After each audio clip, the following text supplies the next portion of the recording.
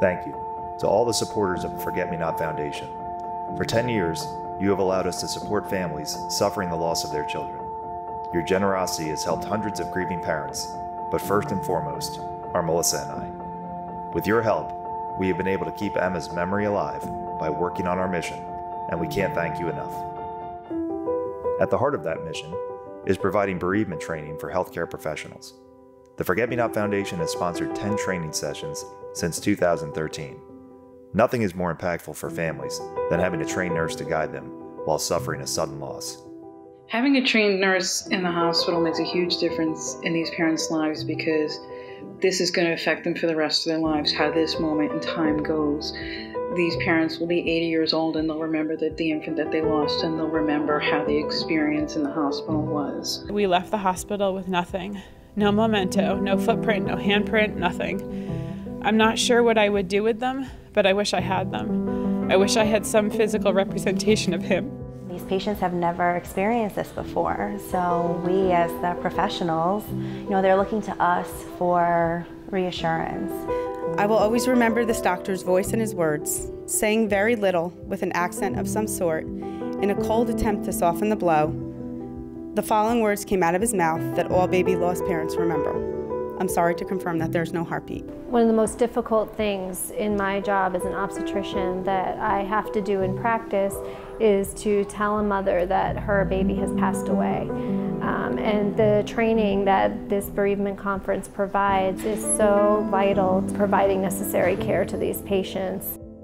I'm wondering if any of the medical professionals who were with you at the time of your loss, if they ever reached out to you again 6 months down the line, a year after, they kept in touch with you at all? I never had anyone reach out to me afterwards, but I would have appreciated it. I think somebody said, there comes a point after your loss where everyone else moves on. And you don't. Not quite. When I heard the parents speak, it changed everything for me. The care that I give is not the care that I gave before. I listened to them and heard them and felt their pain. Losing a baby is the most isolating thing you can go through. You feel like you're the only person in the world that it's happened to. This is what turned around everything.